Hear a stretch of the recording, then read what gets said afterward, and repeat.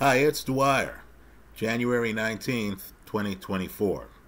Right, always 1776.com, also money1776.com. Let's talk about just some financial issues, but I need for everyone here to understand that nothing I say in this video should be construed as financial advice. I'm just telling you the things I'm thinking about, ideas I'm considering, some I'm pursuing. We'll talk about them, but first remember, the opinion you should follow should be your own. Just consider this video to be a second opinion from a complete stranger online. Now let me point out that Google, which is laying off workers, right, at a time when we're hearing that AI is such a financial bonanza. Think about it, right? At a time when Waymo is on the verge of making autonomous driving a regular part of life, at least in the United States, right? Understand, in San Francisco, near where I am, they've had driverless taxis, right? They've jumped the fence. They're no longer in places like Phoenix, right? They are actually all on the West Coast now. Very few towns in America are as hard to drive through as San Francisco. If you've ever had a uppity stick shift car and you've tried to go up and down some hills in San Francisco, dealing with not just the hill, but the traffic, right? Not just the hill and traffic, but mass transit all around you, right? Buses and stuff like that. You will know that if driverless cars can make it in San Francisco, they can make it anywhere. Well, just to understand, Google has upgraded Google Bard. So videos like this YouTube video, you can actually get summarized. In other words, you see a video and the video is 20 minutes long and you have 3 minutes. All you have to do in the United States is to punch in bard.google.com as your URL, right? Then when it pulls it up, just type in the word summarize and then type in, copy and paste the URL of the video you want the summary for. And folks, it will spit out a nice summary that gives you at least a framework of what was discussed in the video. If you're into reading financial videos, this is a bonanza, right? Because all of the traditional media, right? If you're a CNBC person, if you're a Bloomberg person, you can catch all of that on YouTube. But also for non-traditional videos, right? David Lynn, Adam Taggart and Thoughtful Money, for example. Right? You can get all of those as well and have nice summaries. The summaries too can entice you into watching the video. Right? You see a summary, you say, wow, did this speaker really say that? Did Bubba Horowitz really say this? Let me go watch this video. Now let's talk about just some basic ideas. This video is really geared to a lot of the people I've been speaking with who've been talking my ear off about electric vehicles, right? Full disclosure, by chance, and this is totally by chance, they built an electric vehicle fueling station right around the corner from where I live in West San Jose, right?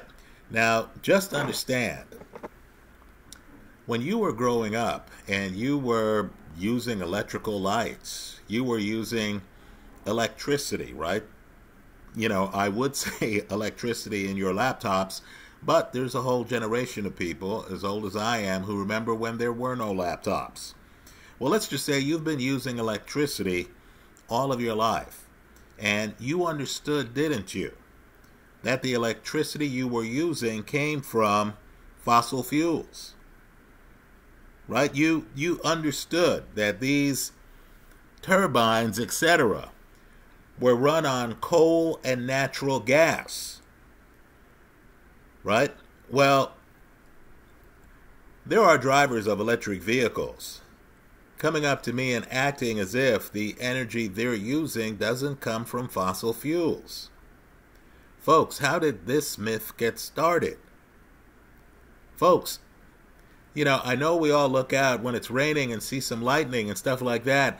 That's not where the electricity you're using comes from. So, just understand too, I have a friend, he drives a Prius. He used to talk my ear off about how he was environmentally responsible. If you live in Northern California, that's par for the course, right? Half the people up here think that, green energy is the way to go and they need to be environmentally responsible. Just understand that electric vehicles use a lot of minerals, including lithium and copper. Now, what I want people to do is to just Google pictures of the copper mine at Freeport-McMoRan. Right, by the way, that's a great play if you want to profit from electric vehicles. In my eyes, that's a play at least on par with any maker of electric vehicle cars. Well, just understand, if you ever look at photos of Freeport-McMoRan's copper mines, you're going to see an earth behind it that looks stripped. Right? Copper mining changes the landscape.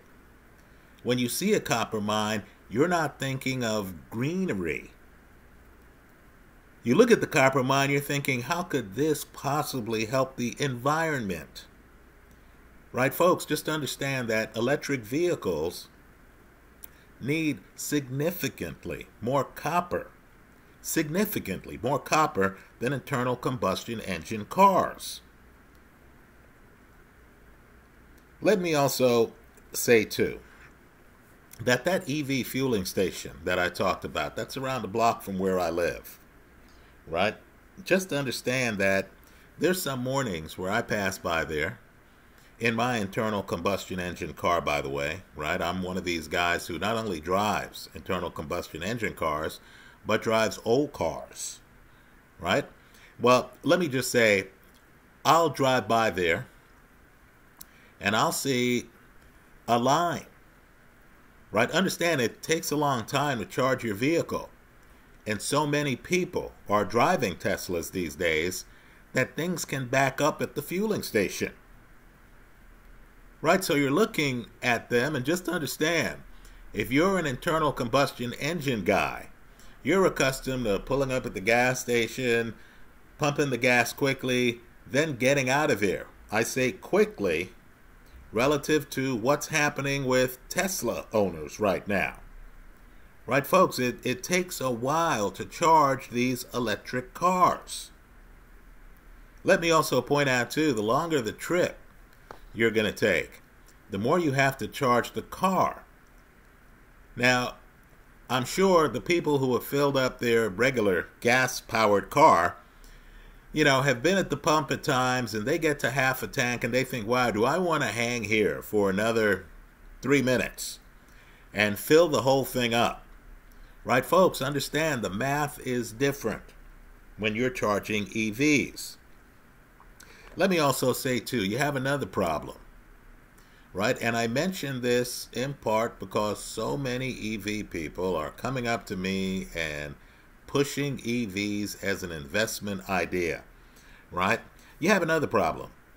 As I said earlier, I live in California, right? A little bit south of San Francisco, right? We down here, by the way, we down here in San Jose think we are the centerpiece of Silicon Valley, right? Let's say every town in this part of the Bay Area thinks they're the centerpiece of Silicon Valley, right?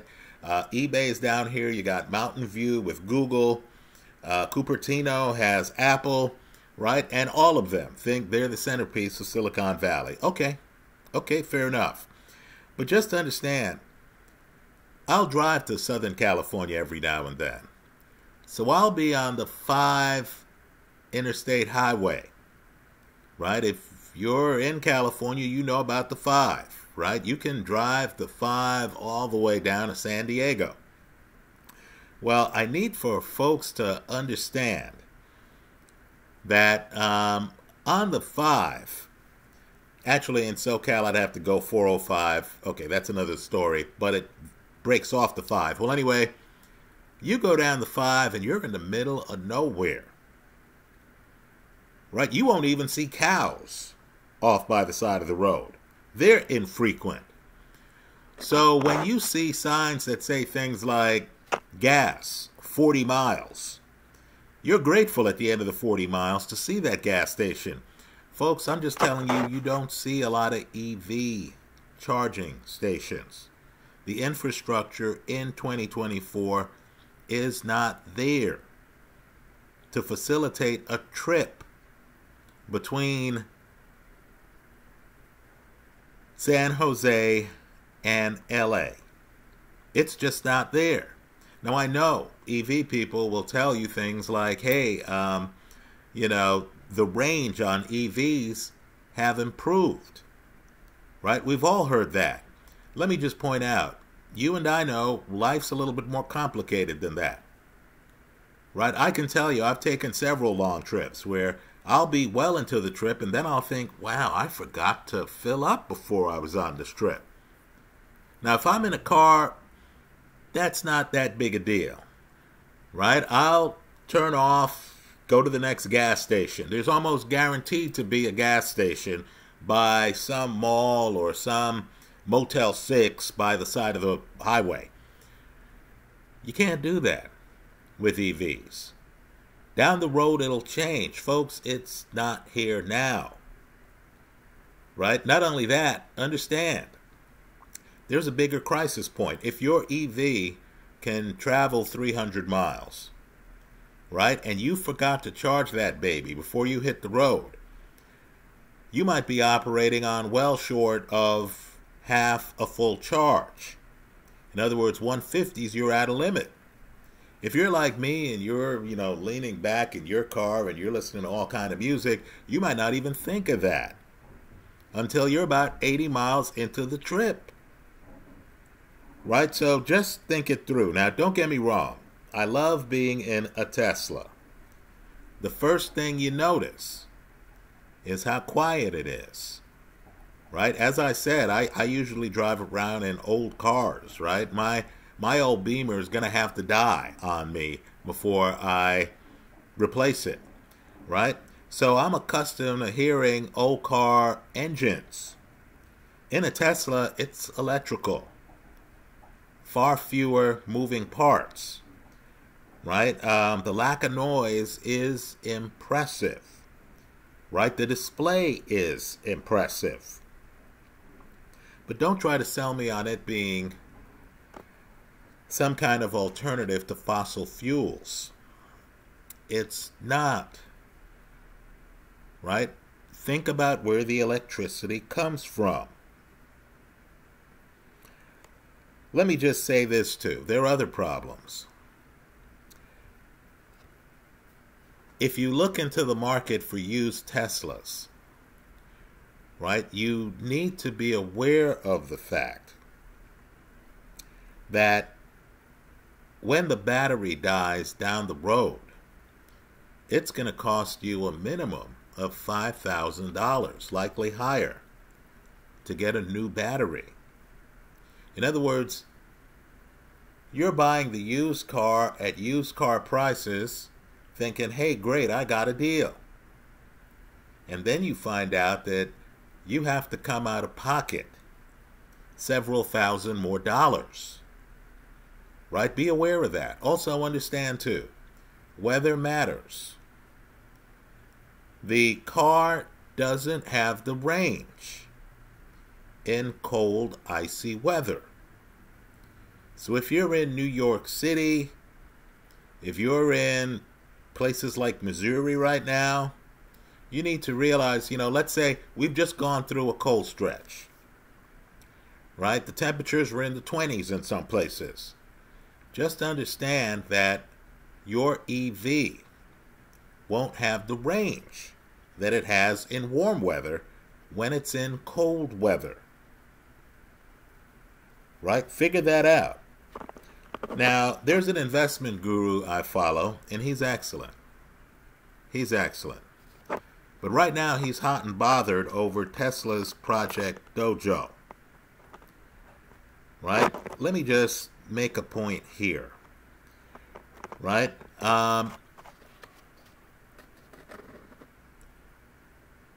Having great computers, which Tesla has, to record the driving conditions of its vehicles, right, doesn't change the fact that electricity initially comes from fossil fuels. Right? Just get that basic point. Let me also say too, and this might be the libertarian in me, right? You know, there are times where I slip out of here and I don't even want my family to know where I'm going. Right? Just be aware that this new technology comes at a price. They always tell you, don't they? They always tell you, we will never use this technology to invade your privacy. Right? Then years later, you find out that, you know, your social media accounts were making money selling your search information. Right? So just be cognizant of that.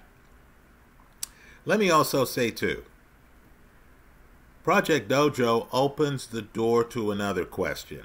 Now, I use Uber, like a lot of people, from time to time. If autonomous driving becomes a thing in the next 2 years, do I even want to own a car? If I can summon a Tesla and it shows up, picks me up, and it's cheap because it doesn't have a human driver, right? No one is there making that ridiculous minimum wage that folks are making in several states now. I was at an In-N-Out Burger yesterday, and they had a sign where they were saying, now hiring $20-odd an hour. I'm not kidding. Right? Folks, understand, that high minimum wage is a recipe for technologies to take over that can delete the driver altogether. Right? So if you're saving $20 an hour on an autonomous Waymo trip, right? Do I want to even own my own car, where I have to pay for my own fuel, where I have to pay for repairs, and where I have to carry car insurance? Right? I get the feeling 10 years from now that a lot of people who are buying cars today are going to look back on how ridiculous that concept was, right, when we reach the stage, and it might happen sooner than that. According to some reports, it's already happened, where autonomous computerized driving is actually safer than human driving, right?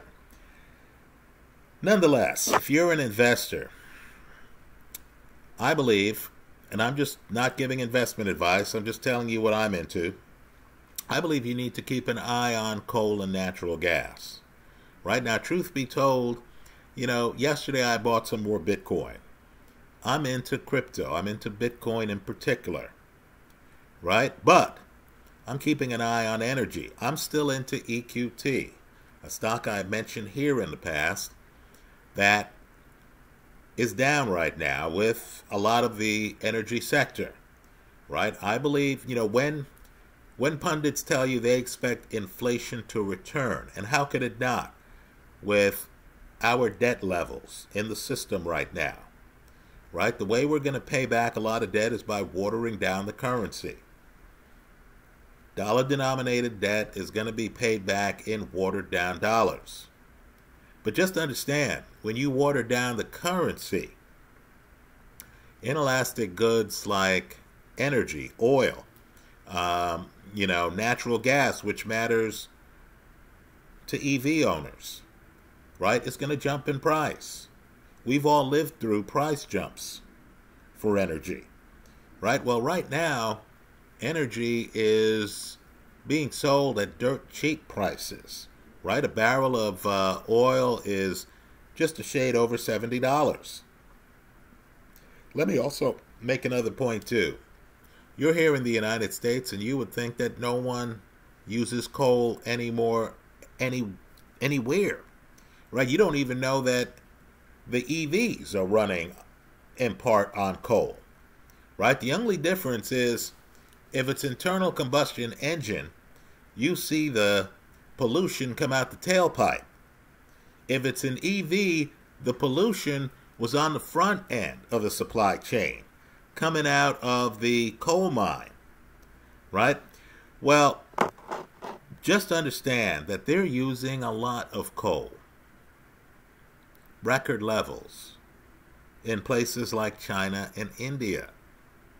Understand too, you have a different value system there, right? My parents were from the countryside of Jamaica, right? You know, when they showed up in Kingston, people viewed them as country bumpkins. Now, I'm just telling you, if you're a peasant in some place like China, and you've suddenly made it to the big city, right? And you understand that you need cheap energy to maintain your standard of living. Let's just say that the environment isn't the big issue there that it is here in the United States, right? Our value system isn't global, folks. They're using a lot of coal in both China and India, right? The risk reward is easy for them to compute, right? They understand they want electricity. I'm not talking about in their car, I'm talking about at home, right? They want electricity, right? That beats poverty. So understand, I know people are down on coal companies, right?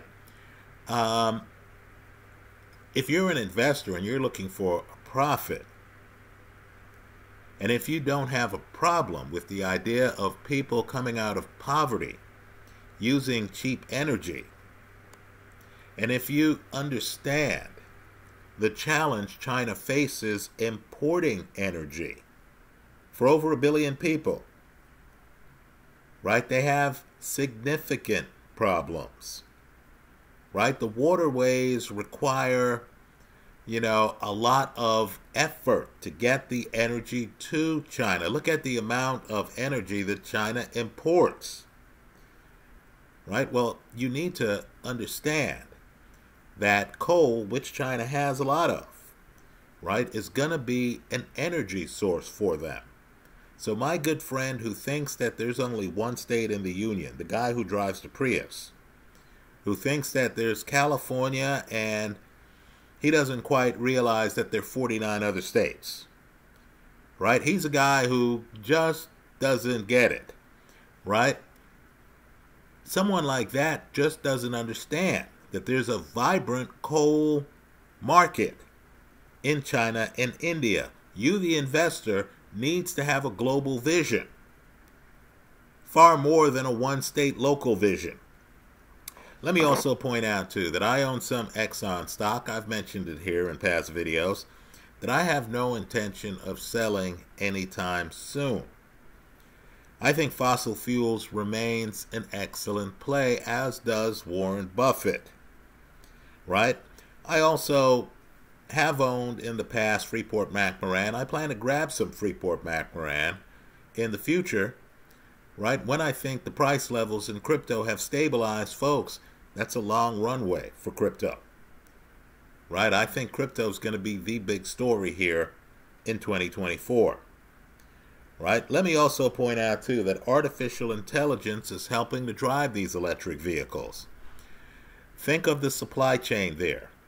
I like some semiconductor production line plays there, including ASML and TSMC, right? Taiwan Semiconductor. All right, of course, let me just point out, too, that I also like the major tech companies that have invested heavily in artificial intelligence, Right? Again, none of this should be construed as investment advice. Now, I agree with people that the Magnificent Seven are overstretched. Right? You need to follow great investors like Jim Rogers, who openly says he's just waiting for the market to turn. He's waiting for the enthusiasm to leave these Magnificent Seven stocks so he can jump in and short them. Right? Just understand, you have to let the players play. Just food for thought. Well, investors also need to realize the amount of money that Google, Meta, and Amazon have poured into artificial intelligence. Folks, it's huge. Microsoft owns part of OpenAI. Right? Let's just say that these stocks have a huge jump on the competition. Right? As AI thrives, I believe those stocks will thrive. That's how I see it today. Understand, my mind will change when the facts change. But that's how I see it today. Let me hear from you. If you're one of these environmentally conscious people who wants to plug electric vehicles, wants to plug your Tesla, wants to mention that Toyota is talking about bringing solid-state batteries to the EV market as soon as 2025, tell us about all of that in the comment section of this YouTube video. Thanks for stopping by.